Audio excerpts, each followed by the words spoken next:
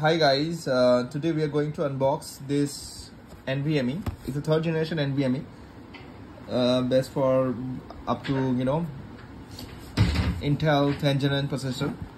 So it is a 256 NVMe, costs some around 2200, basically 2000 actually, I'm sorry.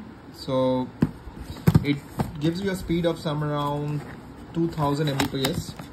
But NVMe 4th generation gives you better speed, some around 5000 Mbps, and this NVMe here is better than SATA at any point in time. So as you can see, it's very sleek profile. So that's all about it.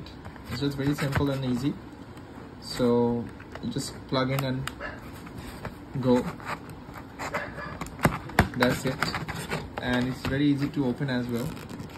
Just need to open this and you get your NVMe ready as working. So this NVMe is our future nowadays, you know it. So it does look very good, I can say. Just going to install it on our PC and we'll just check it out if it supports or not.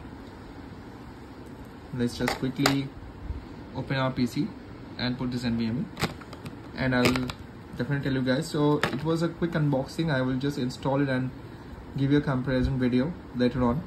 So yes, it looks good in quality. I bought it from Amazon at 2050 rupees, and what I would say, it's worth it. But if you have the option to go NVMe 4th generation, then it's good.